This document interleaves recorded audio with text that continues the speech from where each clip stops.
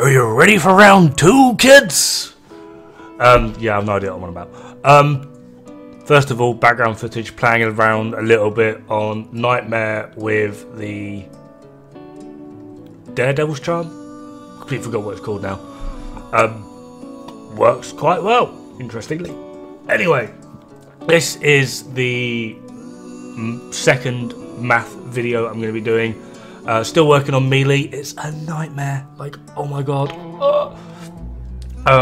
So this is going to be all about the long guns and everything involved mathematically with the long guns. Now, some of these are a little bit more convoluted because some of them have max caps, which is weird, especially the beam rifle. And something I should have mentioned as well in the pistol video is this is all my own workings out. Some of it is, well, all of it essentially is wrong, but it gets me roughly within the 1 or 2% ballpark. There are some equations that are missing a few things. It's this very basic math that gets me where I need it to be so I can work out things from there. If I'm looking at something that's within 1 or 2%, I generally just go with the assumption that they are the same, just they look different or have a different magazine capacity or fire rate. So overall, yeah, it's all done through playtesting and just sat here for hours on end just staring at my friggin' screen with notepads, pens, Google. Ugh, it's a nightmare. But anyway, let's just get started, shall we? So up first we have the rapid fires, which I've covered mostly before with a previous video. So Chicago typewriter, 36 damage, 8.8 fire rate, and 80 round magazine. So 36 times 8.8 over 10 seconds, that's 3,168. Taking it through to magazine DPS, we're looking at 2,880, and the time per magazine, I'm not going to say because it makes me sound like a horny German. Up next we have the assault rifle, 45 damage, 7.3 fire rate, 32 round magazine.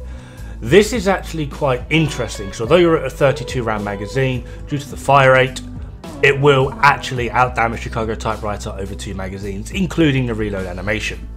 So DPS over 10 seconds is 3,285 and DPS per magazine is 1,440, which is exactly half of Chicago typewriter, and the time per magazine is also lower than the time per magazine on Chicago typewriter. So effectively, more efficient, more damage, and generally speaking as well, just, you know, easier to get in my opinion.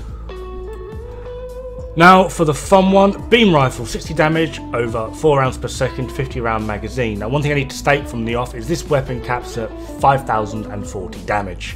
Roughly, there's like a 2% differential in there. Damage over 10 seconds is 2,400, but the damage per magazine is 3,000, and that's without equating in the ramp up, which is absolutely hilarious. Like I said, the weapon caps at 5,400. So if we go on the lower end of the scaling, which I've seen, which is 8%, that's the top one, that would put you at 5,054.4 damage over 10 seconds. On the high end, which is a 10% scaling, that puts you at 5,148. However, you might be noticing at the bottom, we've got time per magazine is 12.5, which means this weapon fires for longer than 10 seconds.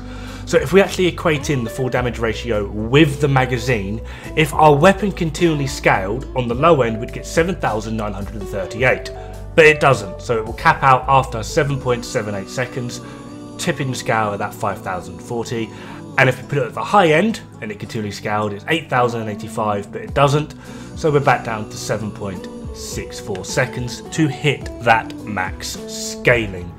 All of this is done through playtesting. It could very well be wrong, but everything I've done so far would suggest that my math is within a 1 to 2% differential, so it's largely correct. But to be able to sit here and do this on repeat, honestly, it's melting my brain. So I'm just hoping you take what I'm saying with some consideration, but also with a slight pinch of salt. I don't really know how to say it. It's right, but it's wrong, because unless I can see the coding of the game and I'm not that good, yeah, this is just going to be a case of the game is bullying me.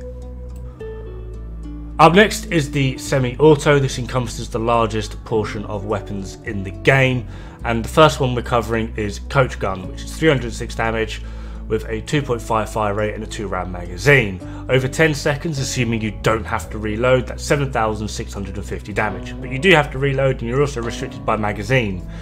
So over that, it's 612 damage, pretty self-explanatory, and the time per magazine is 0.8 seconds. Up next is the Eye of the Storm, one of my more interesting weapons, 195 damage with a 1.7 fire rate and a 15-round magazine. Over 10 seconds, that's 3,315 damage, but per magazine, that's 2,925, and time per magazine is 8.82352941176, literally just under 9 seconds. Hunting rifle, mathematically the best starting weapon in the game. So if you're just starting the game and you're watching this video, get the hunting rifle. You can purchase it from the weird upgradey guy. 165 damage with a 1.9 fire rate, 10-round magazine. Over 10 seconds, 3,135 damage, and damage per magazine is 1,650. Admittedly, all these math equations are done with the weapon at max. Time per magazine is 5.26315789474 seconds. Particle Accelerator, one of my favourites, but bitterly disappointed on this the results. 210 damage with a 1.5 fire rate, 5 rounds in the magazine. Over 10 seconds it's 3,150, but per magazine it's 1,050 damage. Time per magazine is 3.33 recurring, which basically just means lots of threes. Repulsor. This thing blew my mind. Most weapons over 10 seconds have a roughly 3,000 damage. Not Repulsor. Repulsor goes, damn it. 300 damage with a 1.8 fire rate, 5-round magazine. Over 10 seconds, that is 5,400. Over the course of a magazine, though, it's 1,500, and its time per magazine is 2.77777777777778. Now it's time to break it down like a shotgun. 390 damage with a 1.1 fire rate with 7 rounds. Over 10 seconds, that's 4,290 damage. Over the course of the magazine, that's 2,730. The time per magazine is 6.3636363636, and then a lonely 4 at the end. That 4 must be so lonely. Now it's time for the surprise contender, Burst Fire, of which there is only one. Ruin, with a 57 damage per bullet, 6 rounds per second, and a 30-round magazine. Over the course of 10 seconds, this is 3,420, and over the course of a magazine, that's 1,710. This is mathematically one of the most stable weapons in the game, as like well balanced. Time per magazine is 6 seconds as well. It's, apart from that really obnoxious mod, this weapon is actually mathematically pretty damn good. Now we just need to find a build that synergizes with it. Ugh. All the single ladies, all the single ladies. I'm joking, yeah, I sure shouldn't sing. First one up is the lovely Crossbow, one of the main favourites. Damage over 10 seconds is 3,450. Damage per magazine is 345. Time per magazine is 1. Yeah, this part's going to be really quick. I can feel it. Le Devastateur. Catch with this weapon is every shot fires 5 bolts, which apply damage individually. So 96 times 5 times 1, because there's 1 shot over 10 seconds, that's 4,800. And per magazine, that's 480, because quite simply it's 96 times 5. Time per magazine is 1. And yeah, this thing is technically one of the most powerful weapons in the game, so why people use Crossbow, I don't know. Might have something to do with the weird spread of the bolts. Now for the headache, Ricochet rifle, 240 damage, single shot, 1 round magazine. Over 10 seconds, that's 2,400. Over a magazine, that's 240. Problem is, it friggin' bounces. So over 10 seconds, it's 3,360, just equating in the 5 bounces, assuming every bounce will hit an enemy. And then per shot, it's 1,200. Again, assuming every bounce hits an enemy. Time per magazine is 1. Sniper rifle, my wife's personal favourite. 375 damage, single shot, 1 round magazine. Over 10 seconds, that's 3,750. And over the course of a magazine, obviously, that's 375. Time per magazine is 1. And then we have pure stupidity. Spore Bloom, 600 damage, single shot, 1 round in La Chimba. Over the course of 10 seconds, that's 6,000 damage, and per shot, that's 600 damage. Taking into account the reload and the time per magazine, mathematically, you literally are now looking at the strongest weapon in the game.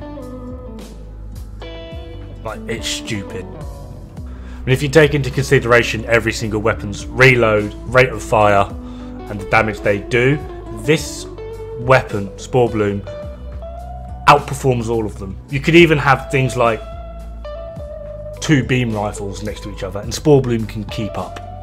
It's laughable.